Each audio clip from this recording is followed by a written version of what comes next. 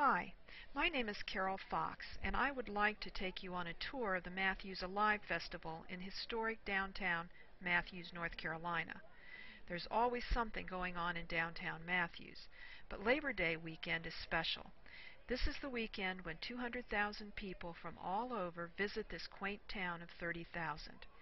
Saturday morning is the time for an old-fashioned parade, one of the largest Labor Day weekend parades in the Southeast.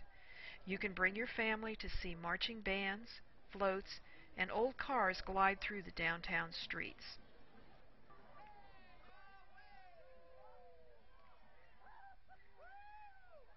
Stumptown Park, in the heart of Matthews, hosts musical entertainment throughout the three-day festival. You can dance to beach music, listen to rock bands, and sing along with gospel songs.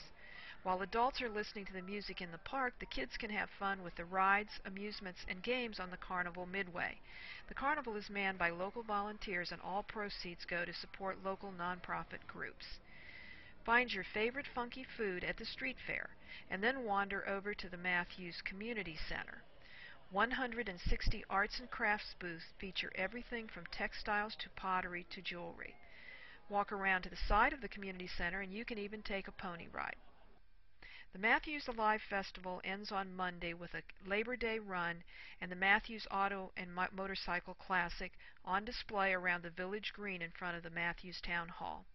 If you would like to know more about living in Matthews or search for homes, visit my website at Carolina Small Town Living or give me a call.